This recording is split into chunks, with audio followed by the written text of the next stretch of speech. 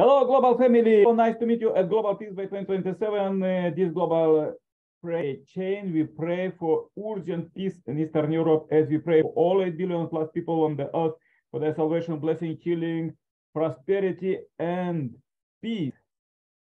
As we pray for peace, we mobilize heaven and world to help all human beings to live in peace. And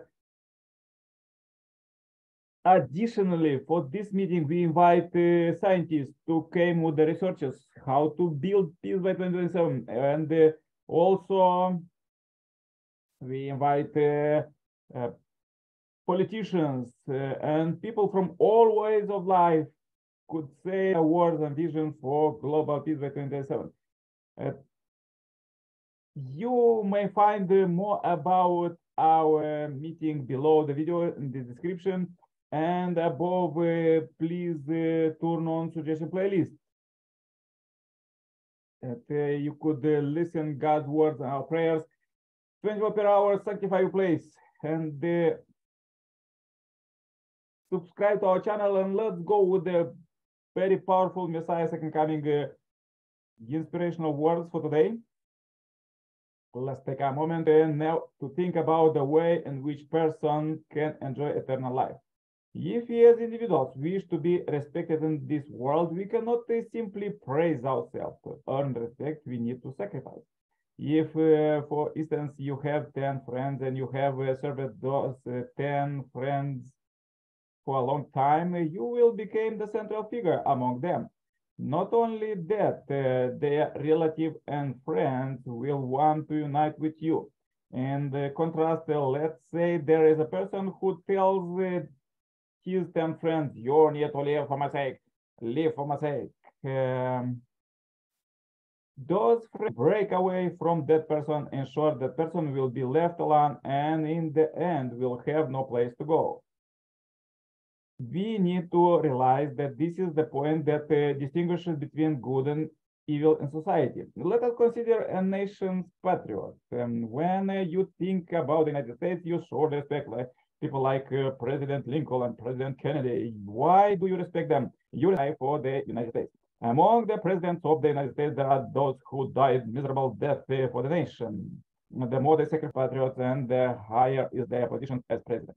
The more a person sacrifices out of love for the nation, even at the risk of his or her life, the more the person is revered.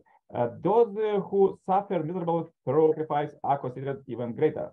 Even though they are miserable at the time, their misery is only for a moment. And as history goes on, that person impact in the world broadens in scope. Okay, this was quotes for today. Let's go with our global prayer chain, and we invite everybody to say their words for Global Peace by 2027, and invite our brother Tinku. He usually have a good research for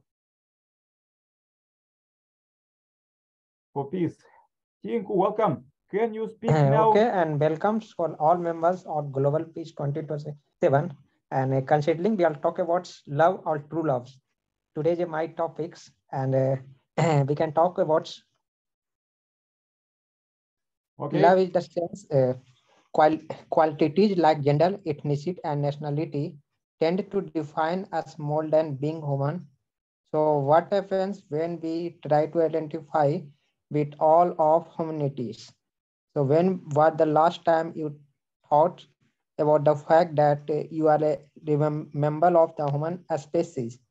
For most of us, this aspect of our identity is not front and central, and more relevant are things like gender, nationality, religion, political party, sports team, affiliation, and all of our others group membership, large and small. Not only do we stake our identity and often also our sense of self-worth in these groups, but we tend to more helpful towards those who belonging them, often at expense of those who do not. A significant minority of people, however, seem less concerned with group distinctions. As Stephen Asma recently argued in the New York Times opinion natal blog, these small groups loyalty are both natural and inevitable given our limited emotional and physical resources. So what while it may be true that we cannot be everywhere at once or love everyone equal, many forms of human connection are more like muscles to be strengthened than pools to be drained. For significant majority of people, this sense of limitless kinship is particularly strong. For example, while many turn a blind eye, some individuals risk their lives to refuse Jesus during the Holocaust. In the interview conducted by Krishna Leonic Manlove for her book, The Heart of Altruism, many of the individuals described a sense of common humanity belonging to one human family. Those who did not offer help were less likely to passage the feeling of expanded kinships. In the recent article published in the Journal of Personality and Social Psychology, psychologists Babe and Derek Blond develop a new scale for measuring individual differences in this scale. The scale involves a series of questions accessing the degree to which someone identifies with all humans everywhere. Identify include things like feeling love toward, feeling similar to, and believing in, independent of how much they identify. Then examine how a score on this measure related to various personality traits and behaviors. Here are four highlights from the findings. I know that human feelings and considers love to be the essence of human natures. Argument open up a broad horizon of possible interpretation regarding the meaning of being human.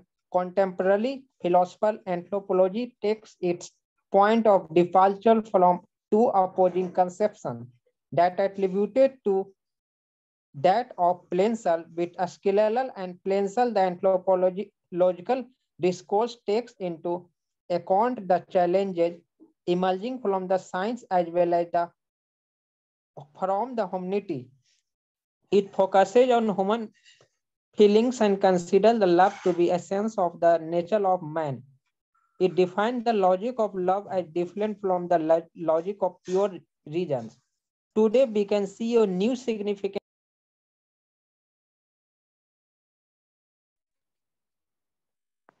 so much so that we openly speak about emotional turn and under the pressure of the migrant flows involving Europe about the consequent increasing interest in themes concerning intercultural and interreligious dialogue. This process has in turn increased the interest for empathy questions and alternative phenomenology. So scientific research on emotions has increased significant over the past 2 decades. The color wheel theory of love defined three primarily, three secondly, and nine tersely love style, describing them in terms of the traditional color wheel. The triangular theory of love suggests intimacy, passions, and commitments are core components of love. It has additional religious or spiritual meaning. The diversity of usage and meaning combined with the complexity of the feeling involved make love unusually difficult to consistently define compared to other emotional states. Thank you so much, Aju. Amin. Amin.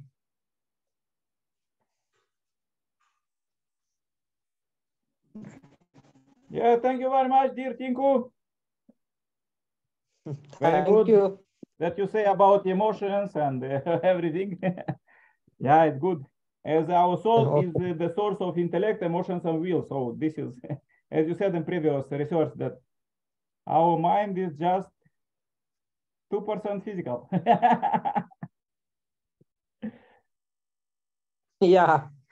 Okay, there is Nazir from Bangladesh.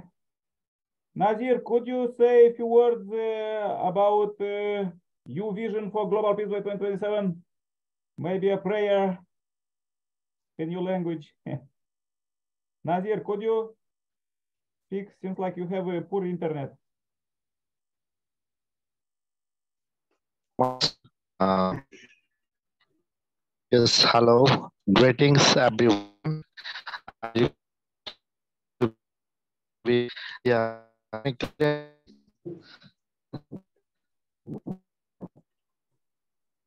Yeah. yes. It's audible. It's audible. No.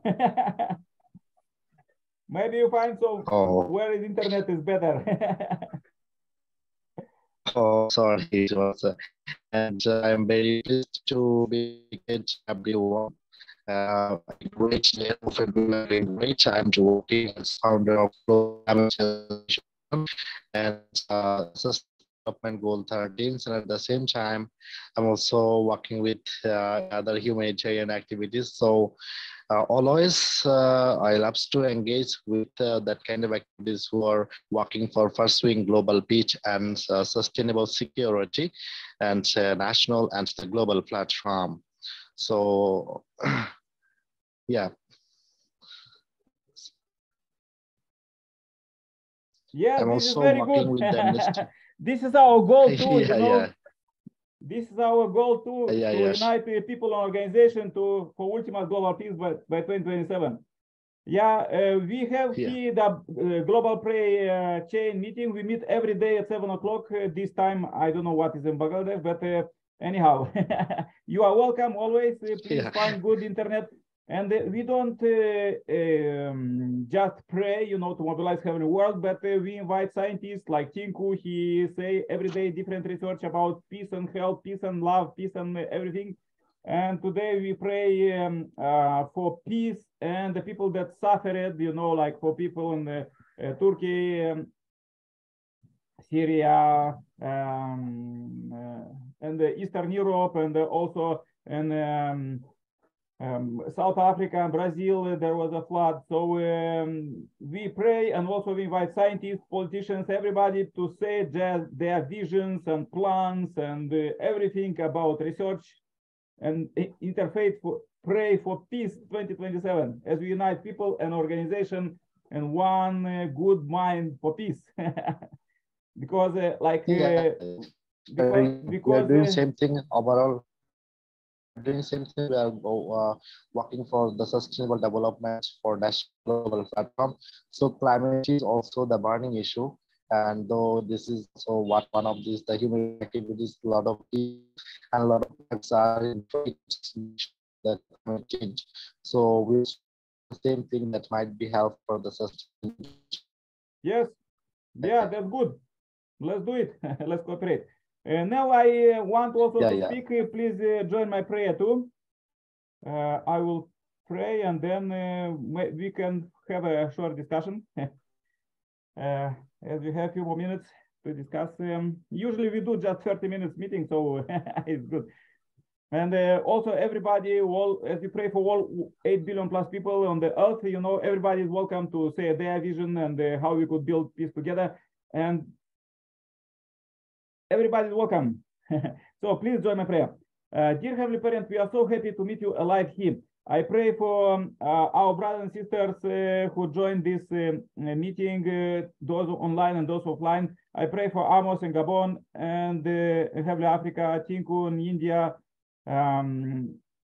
for their families, and also for Nazir in Bangladesh. Dear Heavenly Parent, you unite us as this great meeting. We are not so many, but we pray with our whole heart.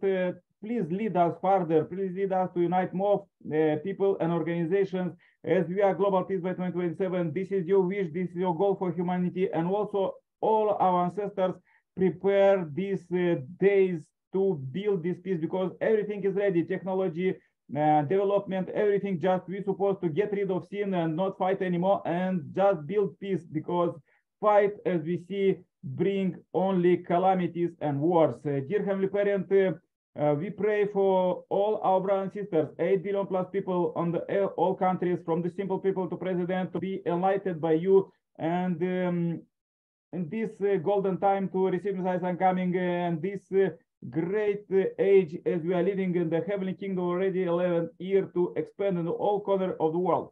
Heavenly Parent, we are really thankful to you that you lead us, as we understand that you lead the world, 95% of the world affairs, because you said in the Bible that you know how many hairs we have in the head. So you know everything about us, and all of this energy is going by you principle, by you true love.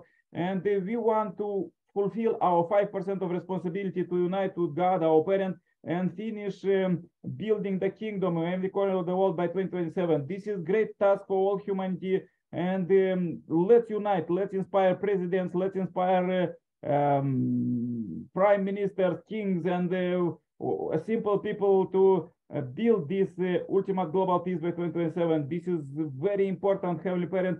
So also we pray for our ancestors, for their liberation and the spiritual world, as now is going the ancestor liberation seminars and spiritual world, and the billions of spirits already are liberated. We pray for them because our ancestors do very much sacrifice for our development. Therefore, we are developed because our ancestors was working very hard. We pray for the people that suffered. Today topic, the theme for our meeting is we pray for peace and urgent peace in Eastern Europe and peace by 2027, and global peace, ultimate peace, and global disarmament. And also we pray for people that are suffered, for the families in